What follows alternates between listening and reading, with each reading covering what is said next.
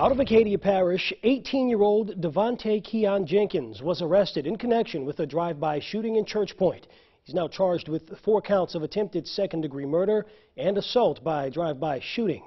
Church Point police say the shooting happened on North Kelly Street around 2 p.m. Wednesday. Nearby witnesses say they heard 4 to 5 shots and 4 people were inside the house, including 2 young children.